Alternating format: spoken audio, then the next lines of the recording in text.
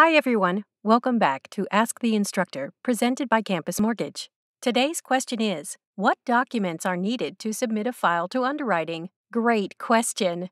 As a processor submitting a file to underwriting, you will need the following documents: the signed disclosures, borrower's credit report, appraisal, title, flood certification on the property, and the AUS findings. From the borrower, you will need their income, assets, and government-issued ID. This can be their driver's license, passport, or even a state-issued ID. Once you have all these documents, you will be able to submit your file to underwriting with either the required submission sheet or cover letter. Once the file is submitted to underwriting, if the underwriter requires additional documentation, they will condition the file for them. This concludes our 1-minute video. As always, don't forget to download our course catalog at campusmortgage.org.